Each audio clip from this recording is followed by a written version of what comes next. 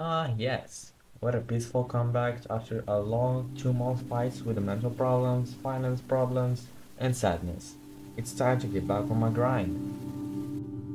Hello everybody, YounesPlayzz here, and in today's sorrow video again we can talk about how we fought the deep depression, losing the stupid tournament dramatically, and losing subscribers while everything I have is gone in 2 months. June 9, where everything has started. I was thinking about cleaning my computer a bit because it looks really dusty inside. I shut it off, I pulled all the cables out and bring it to an open room. Just rotated it to pull off the case but didn't because I said maybe later. After I plugged the computer back, my monitor showed an error. Then I was panicking and eagerly trying to find a solution but doesn't work at all. I sent it to an expert secretly, but he couldn't identify why. Sent it to another, and I was told that all the power in the motherboard that makes the ports work was dead. Later I found that the piece is expensive and rare to find. When I was coming back home, my dad found me carrying the PC and angrily asking me where did I take it to. I told him that we can talk about that later, so I just carried the PC back in the room with regret. A couple hours later, I tried to sneak out to take it to another shop, but I got caught this time. While I was descending the stairs, my dad called me, go ask the same question, but I remained quiet and entered the house. There he spread the whole story to everyone, especially my narcissistic and selfish brother. And I was harshly beaten up and sad. There I was downstairs crying when that pervert came in and told me, "You can cry in your room, not here." I insisted staying there, and what happened next was worse. Dad angrily came in and gave me some good slaps and slurs. With my eyes red, I came in to get tormented by everyone. Everyone was saying that I cried for people's attention, but that's not right. I always tried to get further away from those toxic people to feel peaceful, but now it's way worse than you could think. I was told a lot of threats for taking my only items away. They are trying to make me successful and blaming the internet for making me act like that. Cause see, they don't know something called mental health. They only know that life is drink, eat, sleep, and shit. And a lot of figures have this mindset. But that's not right. Mental health includes our emotional, psychological, and social well-being. It affects how we think, feel, and act, and helps determine how we handle stress, relate to others, and make choices. But I kept insisting this idea, but Davy brains deny it a lot. As the days pass, everyone in the house is so dark. I will never forget that day when my dad exposed me in front of a phone shop and the whole neighborhood for buying a monitor for my PC. My friendships were lost.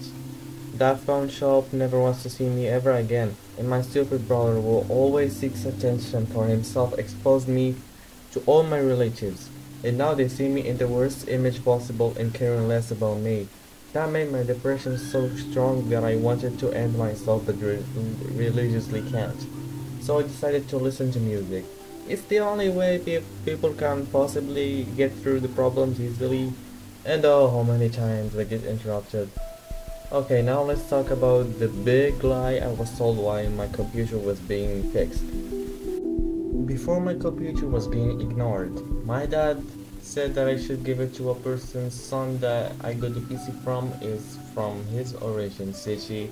I said fine, since he was complaining that parents know a lot of stuff, then we gave it to him. 1.5 months passed. I was calling him every day, but he ain't answering. I kept asking what's the matter with him, and his family said that he's only a student that travels. I was surprised. Then I said to myself, maybe he's busy or something, because he's trying to get a job. But, as you know, the opposite happened. I was waiting an extra week, then I said, that's it. I can't stand this lie anymore. And me and my dad brought the PC back home, but when I tried to turn it on, it took no power at all. Then I started complaining to my dad again, saying that if parents know what to do, then why give it to that fool? He said that he's still a student and I denied that fact, which made him surprisingly quiet for the first time. I won an argument, yahoo!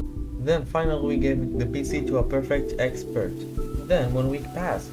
Came back to see all my data is stored, but there, shocked for the price. If you are a Moroccan like me, you'd say that 1,200 dirham isn't that much of a deal. I agree, but again, the price was a lot. I waited 2 days to collect that money, then paid him to get a brand new PC with the same stuff inside. It's just the case is different. No, he said that the problem was because of the small space in the old case, and because the narcissistic, selfish brother kept saying that I should unplug the power cable after finishing with it. The repair guy said never to unplug it, but I'm still wondering what can happen during power outages.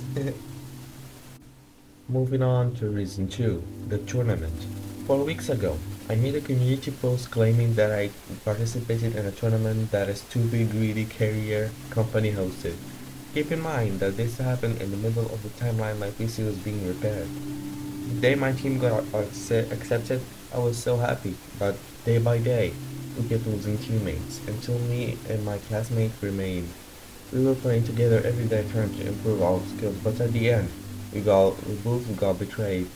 There should be 4 people that should play in the match, but we got betrayed and remained 2. We got beaten up first, and both ended up losing at first glance. When I was losing teammates, I crashed my phone into pieces, so that's why I left the internet for a while. Last but not least, losing subscribers while being in a hard situation. As the days passed, my depression healing slowly, losing subscribers while my only success tool being repaired. The day I got my computer repaired, I logged to Discord to see that someone was occupying my account. Guess who is it? YounesPlayzz. Now, if you know him, he is basically a happy version of me. I gave that role to a friend who is close to me. I did not even tell him to inform everyone that I'm in a hard situation, so props to him. I can't stop making doodles of him, it just feels so adorable, you know? Don't make ship arts or else I'll cancel you. I guess that's it. Moral of the story, just don't let anyone control your mental health and control your life. Do whatever you want, but do it secretly. You wanna know something? If you're feeling unlucky, just keep in mind that God will make everything go fine. You just have to wait, and everything will be good. But yeah, I'll try to make a video more often and never let you wait on a lot, because you know things happen and you can't reverse it back, and this is life. Just go the opposite. And yeah, thank you so much for watching. Leave a like and subscribe, and join my other social media in the description, and I'll see you soon. Stay cool.